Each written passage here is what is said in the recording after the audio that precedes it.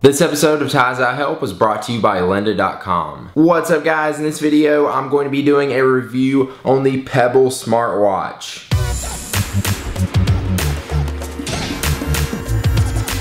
So the Pebble Smart Watch is a watch that connects via Bluetooth to your Android or your iOS device, so you can get things like notifications right on the watch, and of course you can see the time on it because it's a watch. So like I said, in this video I'm going to be doing my review on it, so let's go ahead and start off with the hardware and design. As you see, I have the black Pebble watch, which is the only one that's sold in stores currently as far as I know. They also have a red and a silver version online, so it comes in 3 colors total. The watch itself comes in a plastic casing and has a small 144 by 168 pixel black and white e-paper display. And since it is an e-paper display, it works great outside in the sunlight or indoors even in low light. The watch has a total of 4 buttons, 3 on the right side, 1 for going up, 1 for going down, and then the 1 in the middle for selecting. And then on the left side of the watch there's the back button, which will make you go back through the menus. Also on the left side is the spot to connect the charger, which magnetically snaps to the watch so you can charge it. And the actual strap of the watch is made out of rubber, which is pretty comfortable and has plenty of holes so you can change the size and the fit of the watch so it'll fit around your wrist. Personally for me, it's like it's either too tight or too loose. Even though there's plenty of different hole sizes, it's like I need to be right in the middle of 2 of them.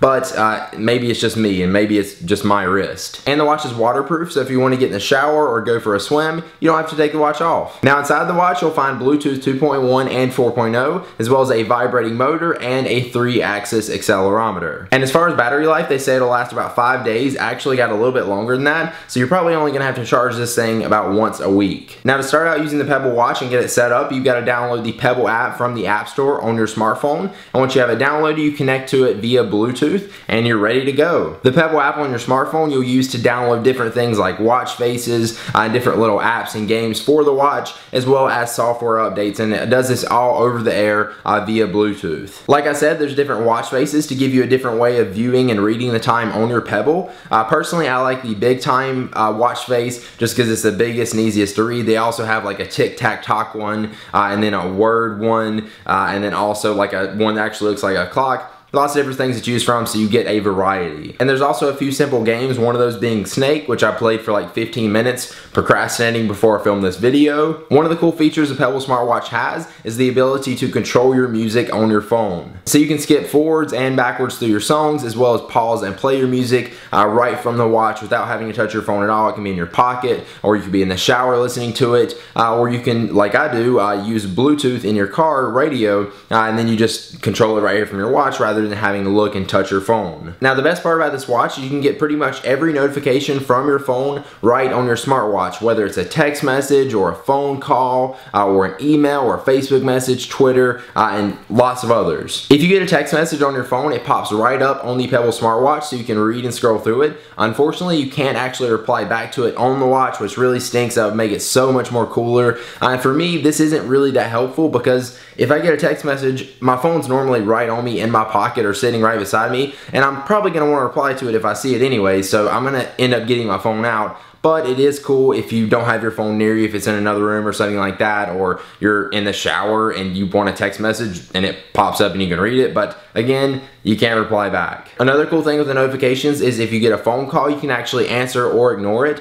It's cool about the ignoring part, but I don't really see the point of answering it from right here if you're gonna have to take your phone out and pick it up anyways, because you're gonna be touching your phone and all you have to do is hit answer on that. It's kind of actually just easier to do that rather than going like this and then going like this. Another little feature the watch has is the ability to set an alarm. So when you set the alarm, it'll go off, it'll vibrate and let you know, hey, your alarm is going off. And now for my final thoughts on the Pebble smartwatch. Since I've had the Pebble smartwatch, I haven't really worn it that much. Maybe it's just because it's not really comfortable for me and I want to take it off after wearing it for a short period of time. Or maybe it's just because I don't really need a watch and I don't really use many of the features of it. But either way, I just haven't been using the Pebble smartwatch as much as I would hope I would. I mean, it is a nice watch, but I wouldn't really call it a smartwatch. It doesn't have that many amazing features compared to a normal watch. You can just get notifications and control your music. That's about it. Now, Pebble did open up the SDK so anybody can develop apps for the watch. So I'm sure there's gonna be some like cool stuff coming in the future, but as of right now, there's just not that much stuff on it. The best thing is pretty much playing Snake. And I guess it is nice to see your notifications, but for me, I only like want to see notifications for like phone calls and text messages, and without the ability to actually reply or talk to somebody with the watch,